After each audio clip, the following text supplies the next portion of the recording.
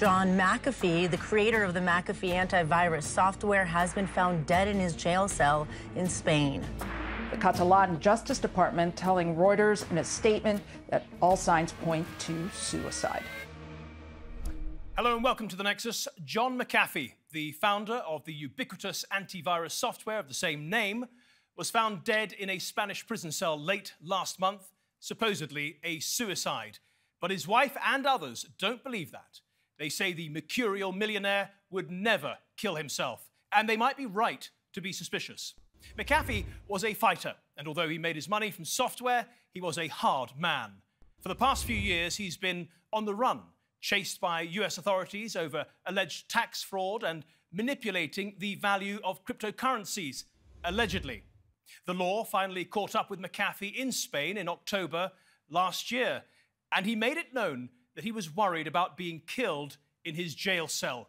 When he tweeted this a few days after his arrest, he wrote, "Know that if I hang myself a la Epstein, it will be no fault of mine." Now, in a moment, we'll hear from his US lawyer, Nishay Sanan, who says there's no way his client killed himself and suspects a cover-up. We'll also hear from author Mark Eglinton, who spent many months talking to John McAfee and is about to publish his biography, No Domain, the John McAfee tapes. But first, a quick look back at the life and times of America's wildest entrepreneur. I'd never heard of a computer virus, and up to that point, I think neither had anyone else. What the heck is this? And then it came to me, oh, I know what they did. I got some code that really replicates itself. Cool. And I wrote a little program, and that was the beginning of McAfee. John McAfee, found dead today in a prison cell in Spain. The founder of the antivirus software that bears his name had just been ordered extradited to the United States on tax evasion charges. He faced up to 30 years in prison if convicted. He was 75, and a wild ride of a life it was.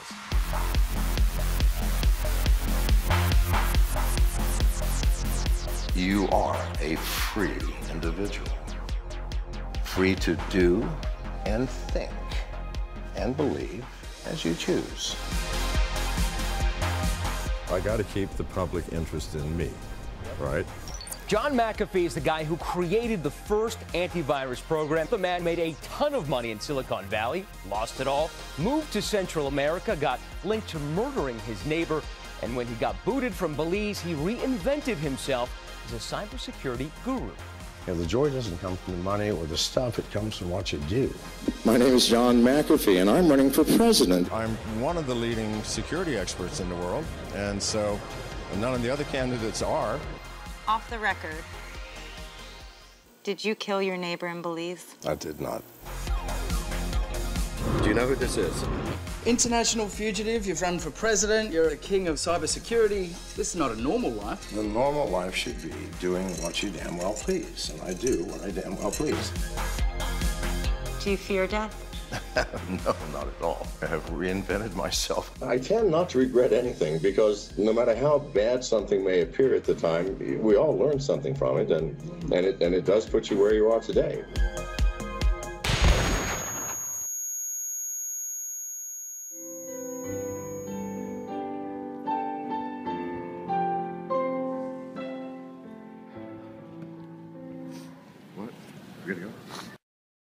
Well, as I mentioned at the top of the programme, John McAfee's wife, Janice, is absolutely not having that explanation that her husband killed herself in a jail cell. John McAfee was not suicidal. I spoke with him a few hours before he was found dead.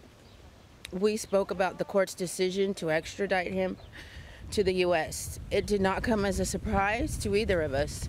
We were prepared for that decision and had a plan of action already in place to appeal that decision. I blame the U.S. authorities for this tragedy. Because of these politically motivated charges against him, my husband is now dead.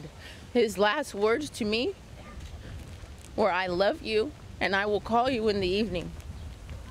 Those words are not words of someone who is suicidal. Well, let's bring in our guest now, and we have Nishay Sanan, who was John McAfee's US criminal defense lawyer, was working closely with the Spanish lawyers who are also representing him to fight the extradition charges and the charges against him in the United States. And Mark Eglinton is an author who spent hours interviewing John McAfee, months, in fact, back in 2019, and is about to publish his life story in the book No Domain, the John McAfee tapes. Welcome to both of you. Nishay, if I could start with you, what was your relationship with John McAfee? My relationship was to represent him in the 2 criminal cases that were pending in the United States, the first being in Tennessee for tax evasion, the second being for the cryptocurrency allegations for the pump and dump. I was also working very closely with the Spanish legal team and the lawyer from London regarding extradition. Do you believe that your client killed himself? No, no chance. I do not believe that that's what happened inside the prison in Spain. Why? What makes you think that it wasn't by his own hand? Because John McAfee said back in October, if he's found dead, it's an Epstein. There is no indication that John was the type of person who would kill himself. He was a fighter. He'll always be known as a fighter. And the coincidences of the timing and the fact that nobody was in his jail cell and the fact that we can't get straight answers from the Spanish prison all lead to the fact that I do not believe he killed himself. But the fact is, he was a fighter. He was a strong man, no question about it. He was also a free man. And the prospect of spending his entire life potentially behind bars in the United States did worry him. I just want to play you the last known video of John McAfee. And here he is addressing the Spanish High Court. If I am extradited, it is certain that I will spend the rest of my life in prison because the United States wants to use me as an example.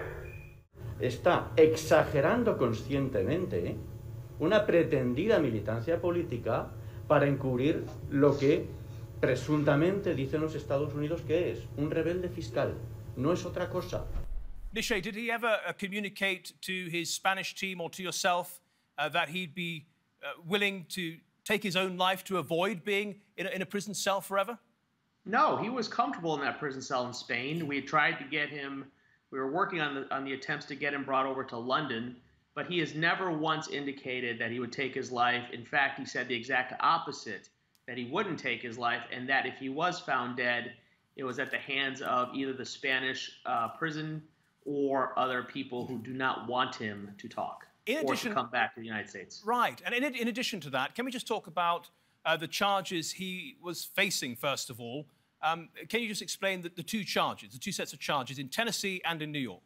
So in Tennessee, he was charged with tax evasion for not filing tax returns or for hiding income that should have been filed as tax returns. And a lot of it had to do with money he supposedly made in promoting cryptocurrency. The case out of New York, out of the Southern District in Manhattan, was based on the fact that he was taking money, not disclosing that he was allegedly getting money to promote different types of cryptocurrency, and that his value would go up and then he would dump the stock. Those are the allegations out of New York. So it's 2 separate sets of crimes alleged in 2 separate jurisdictions in the United States. Now, what's interesting is he was found dead a few hours after finding out that the Spanish were accepted an extradition request on 1 set of charges, the Tennessee tax evasion charges, but it wasn't a done deal. The extradition was not a done deal. There was still the New York matter outstanding, and in any case, you had an appeals process ahead of you. Is that right?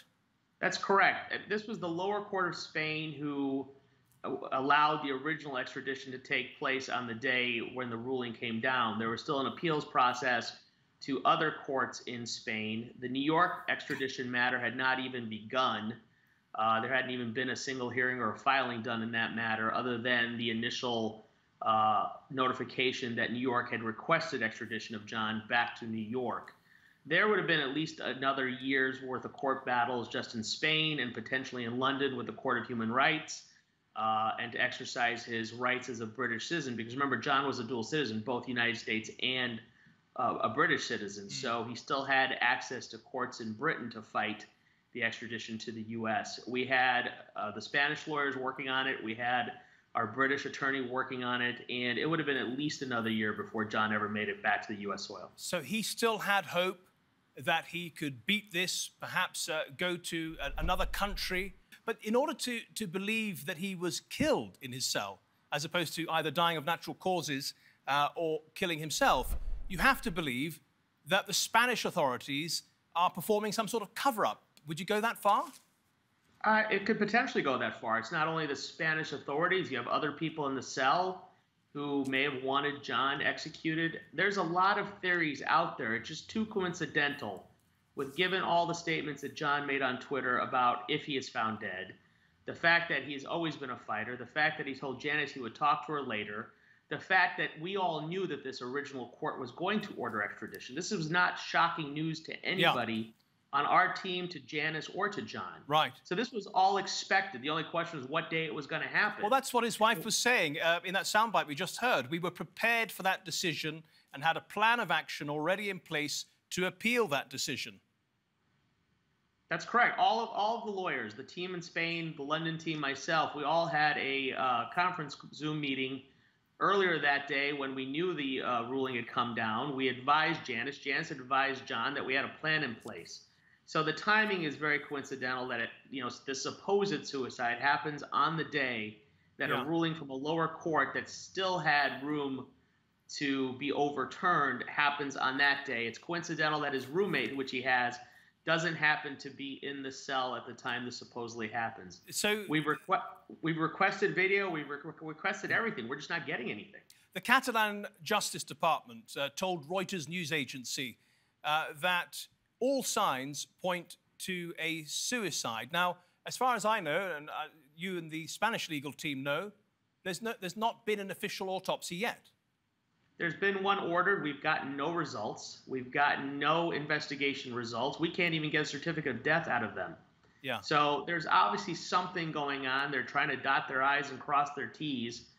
Knowing them, they'll end up crossing the I's and dotting the T's, given that, this seems to be a circus. His wife said that he didn't deserve to die in a filthy prison like a caged animal. Can you tell me what conditions were like for him in this prison? As he indicated in his tweets, he was comfortable. He was being fed. He was respected by the other inmates. They called him Papa Bear.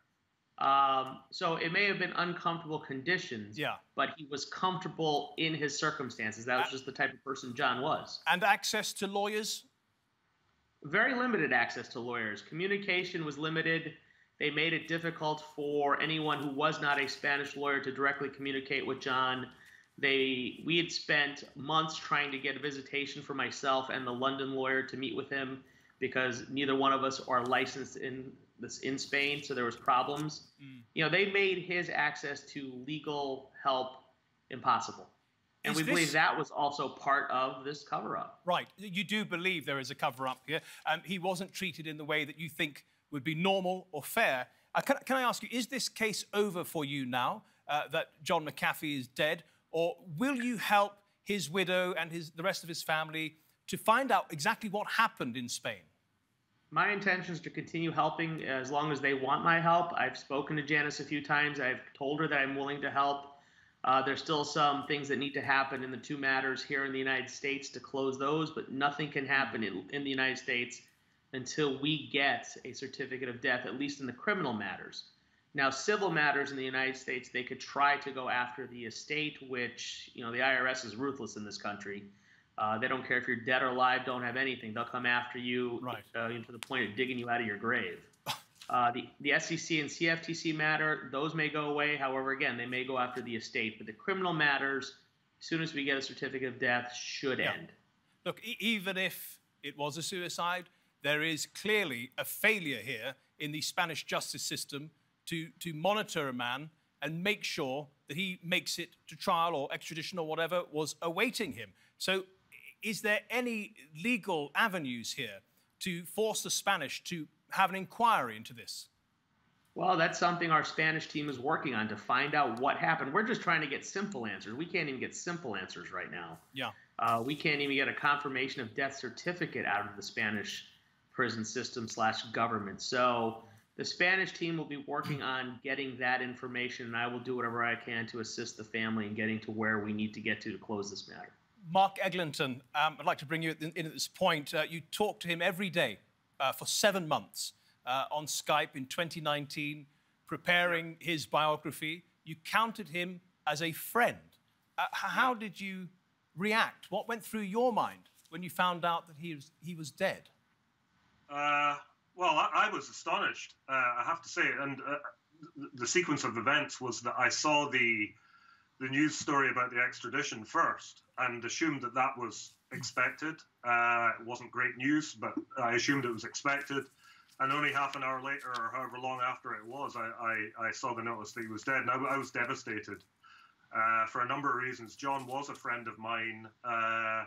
And also, I've got this project that we had together, the book that we worked on. One of the things I think he was most excited about and looking forward to was actually reading this book. And he'd said so. He said, you know, when this book comes out, I'm going to support it. I'm going to give you every support I can with this when it comes out. And obviously, that's not inconsiderable support, given he has 1 million Twitter followers. So, I mean, all in all, it was a devastating day. And I'm still reeling from it now. I have to say, it just doesn't add up for me. Do you believe the Spanish authorities? I don't. Well, what I believe is all I can do is reconcile the person I knew and the life he lived and some of the acts he did in the past and put them side by side with what people are claiming has happened here. Now, John is someone who faked a heart attack previously to evade a situation. He faked a stroke in another situation. This is somebody who had a house in Tennessee where he fired shotguns through the walls to the extent he had to stuff towels in the holes in order to keep people who were pursuing him at bay. This is not somebody who would concede to a hopeless position, as it were. It just does not add up for me. Yeah. We have a number of tweets that he put out whilst he was in jail.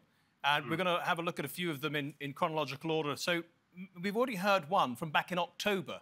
But, of course, a lot can happen from October, when he said he would never do an Epstein, and June. But this one is from May, so it's not too long ago. He said, I once had everything. After uncountable lawsuits and the reach of the feds, I now have nothing. But inside these prison bars, I have never felt more free. The things you believe you own, in reality, own you. Now, quite apart from the fact that this is quite philosophical, it does tell you about his state of mind. But do you take that at face value, Mark? John was a philosopher. I have to say, a lot of the conversations we had, as well as being about his life from being born in the UK all the way through to the present day where he was in hiding, a lot of it was philosophy. But I have to say, I don't believe I do believe his comments about his financial status, because we had conversations about it, and we actually talked about me being paid for a portion of this project that we were doing together, and he just didn't have the means to do it. It's as simple as that. I mean, he told me that his position was no better than mine. So I think he was philosophical about things. I wouldn't necessarily read too much into the tweets, because John is somebody who goes with how he feels at any given moment. He's that kind of person. He's driven by his emotions, and whatever he feels, he'll put out there. But again, I would reinforce the fact that there's nothing in my relationship with John McAfee that would make me think he would commit suicide. Yeah, and on that note, again, about the potential for suicide, he wrote, today a man facing a difficult situation asked if I knew of painless ways to kill himself. Having little experience in such, I was of not much help. The amazing thing is that the tone of the discussion was like discussing the weather. Prison is a strange environment. You were keeping in touch with him via his wife, Janice. How was he coping in prison? John's been in prison before. This wasn't the first time. This isn't somebody who's stressed about the idea of being in prison. He was very comfortable in that environment, as comfortable as anyone can be in prison. I tried to send some mail to him that was blocked, which I thought was quite revealing, because I had a letter that I wanted to send to him along with the book that got returned to me, which would add up with what Nisei is saying about how intransigent it appears to be in Spain in terms of communication. But anything I heard from Janice was that John was just doing what John always did. John could adapt to any circumstances, has adapted to any circumstances, and this was no different. That was my understanding. Yeah, I know you've been, as I say, you've been in touch with Janice. We've heard a soundbite from her. She sounds distraught. How is she coping at the moment? I think Janice is distraught, and I can perfectly understand why. I mean, their relationship was like two teenagers, regardless of their age difference. These were two people who were really deeply in love. I saw that because when we talked on Skype, Janice often came into the screen. We always said hello. She was always interjecting in the background. Those two were extremely close. And for her to be in this position and feeling like she is, I can only imagine how much of a shock this has been for her. And again, just reinforces how completely unexpected it was. Nishay was alluding to the potential for a cover-up here. And naturally, people are going to say, well, another conspiracy theory and a conspiracy theorist. Pretty much the same with Epstein, except there are some very well-qualified people who don't accept that Epstein killed himself. I wanted to ask you about his enemies. He's been described as one of the most paranoid men, when I've been talking to some of his associates, that they've ever met. Was he paranoid?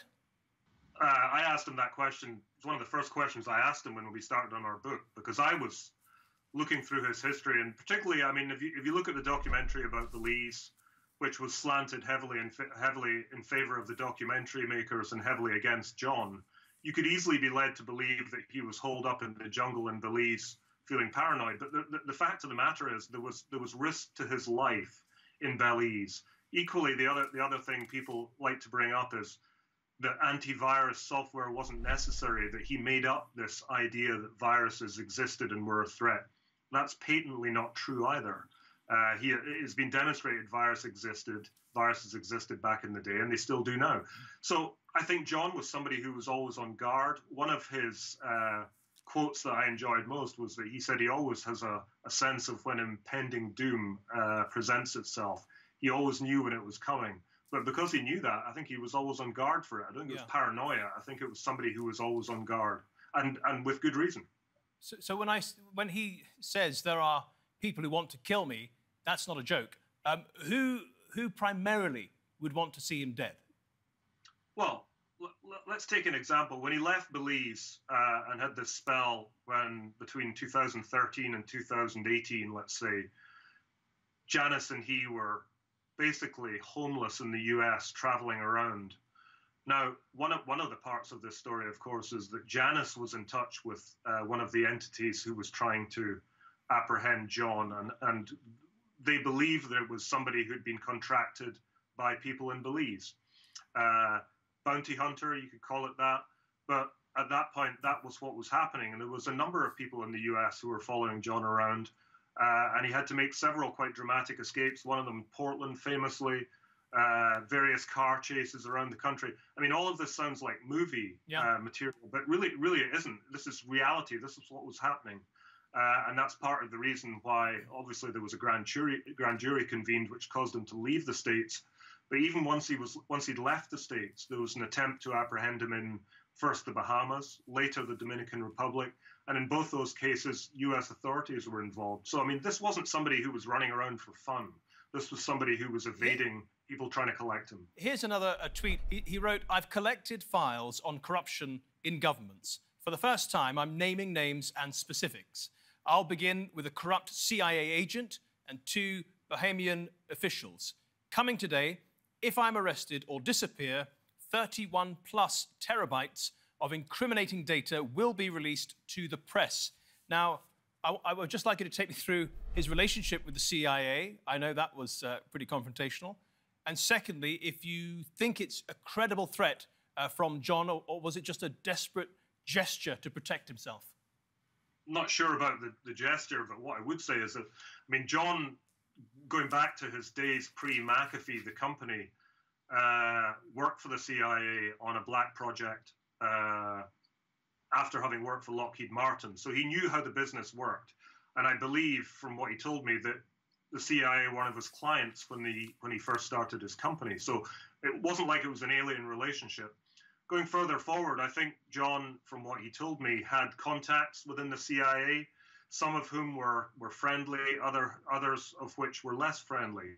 And the impression I got was that there was a bit of to and fro of information, whereby somebody would tip him off with information, somebody else would be trying to pursue him, and he'd just keep moving around according to the information.